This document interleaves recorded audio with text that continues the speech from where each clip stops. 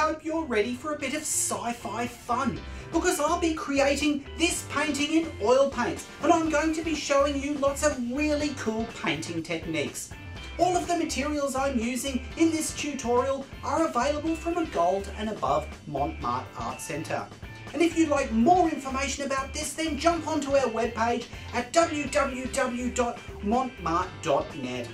We also have our Facebook and our Creative Connection attached, and it's the only place that you can download the PDF for this tutorial. So, let's get into it.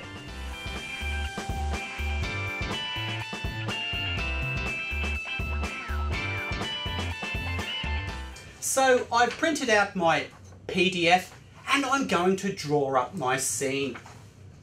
I'm using a 2B pencil and a plate for the template. So let's draw this up.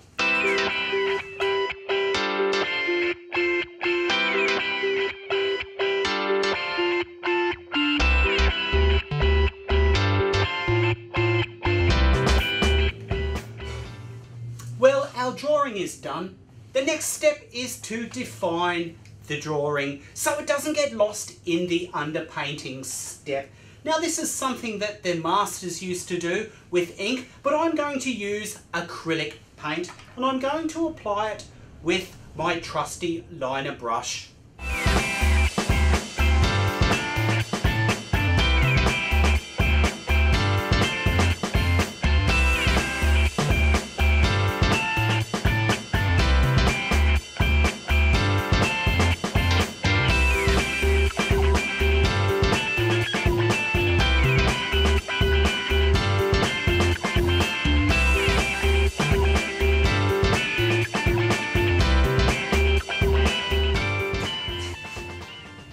So the black is dry and we can now apply the undercoat.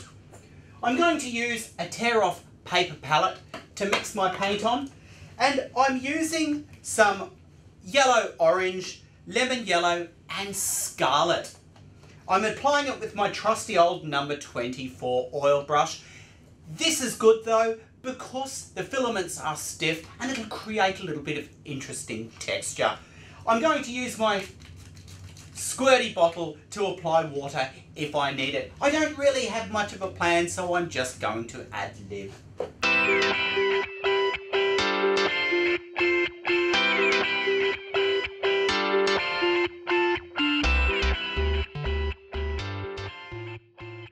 I'm going to add a little bit of yellow into that orange and bring the tone down.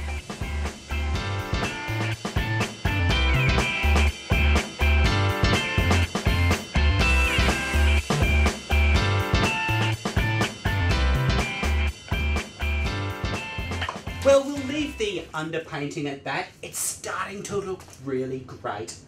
Now you will notice that I have not yet drawn up the budgiecorn.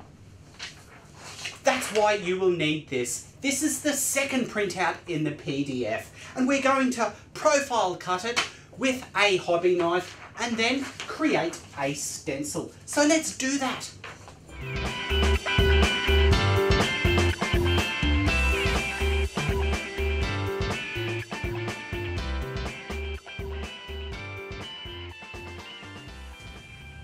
We can then position the positive exactly where we want it, hold it in there with blue tack, and then apply the negative.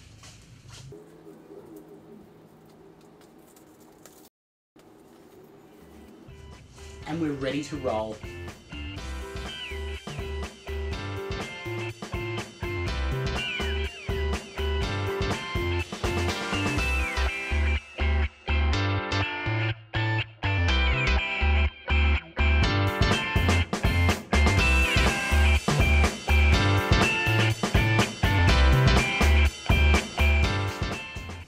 So the next thing to do is to faithfully reproduce the black lines in our budgiecorn.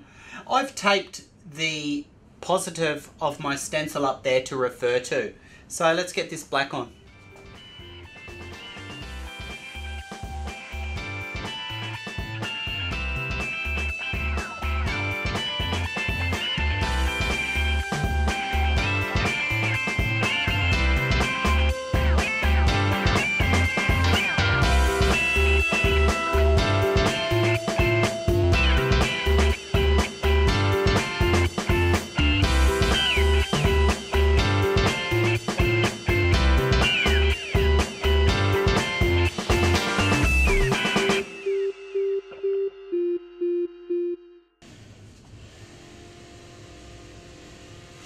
So now for the exciting part, adding the oil paint. Now the colours that I'm going to use and how to handle them are all outlined in the PDF lesson plan that you can download from our webpage under this lesson in the Mont Marte TV at our webpage. So let's start with the background.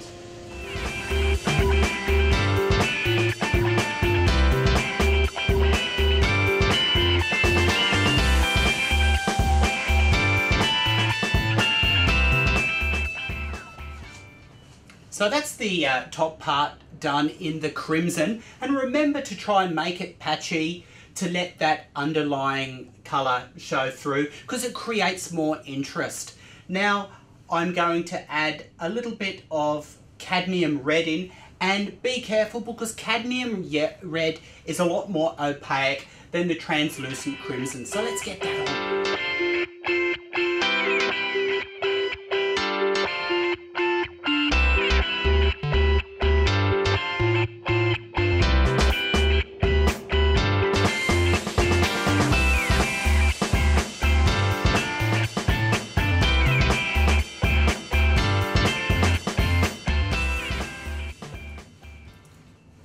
So next I'm going to add some medium yellow and use a new brush for this because we want our colour to be pure with no contamination. So blend that in, and then we can add some texture to the background with some lighter colours.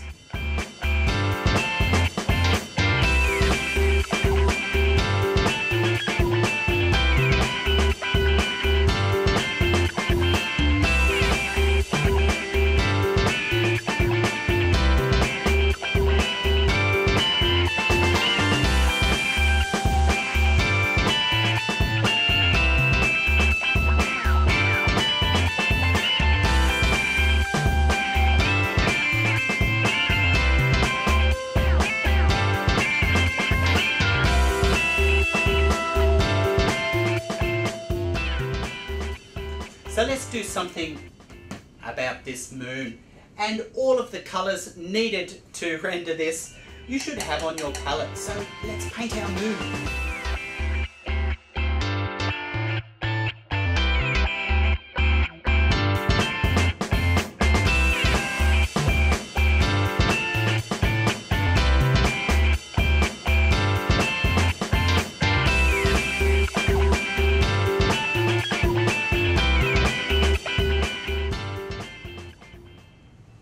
Well, I think that might do it for our moon. I don't want to overwork it, as I can tend to sometimes do, like I did with the clouds down here. I should have just left them, but it takes two artists to create a painting sometimes. One to paint it and one to tell him when to stop. But let's move on to these mountain-like thingies here. And the ones in the distance will get lighter. Just like our mountains, the further away they are, the lighter blue colour. These will be yellow, so the further away will be slightly lighter yellow. So let's get them on.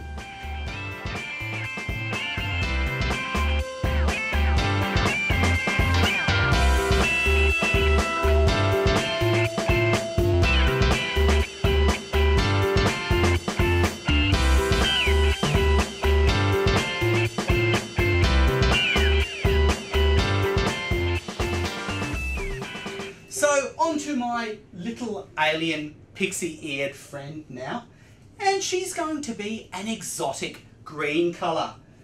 I'm going to glaze this green colour on top of some tones that I'm going to build up in whites and greys, and this is called a ventura or ventura, and it was used by a lot of the old masters in the Middle Ages. So let's get this ventura on.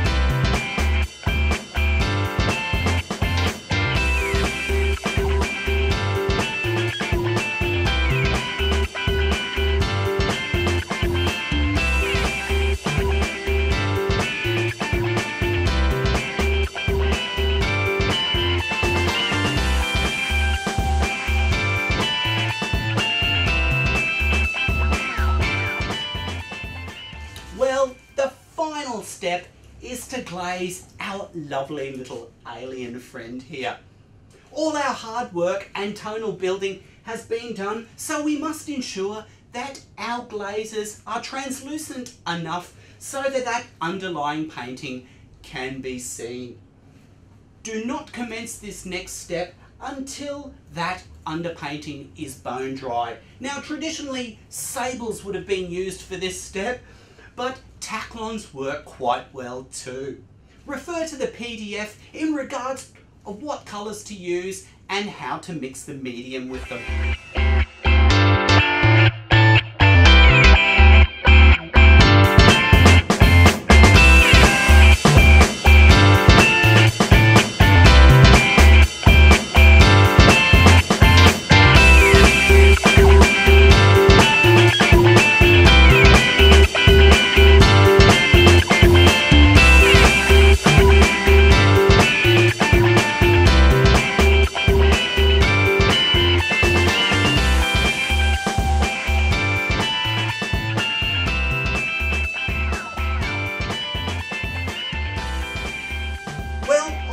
You're a bit inspired and at least had a bit of fun watching. Don't forget to join our Creative Connection and our Facebook if you haven't already. And remember, above all else, to keep on painting.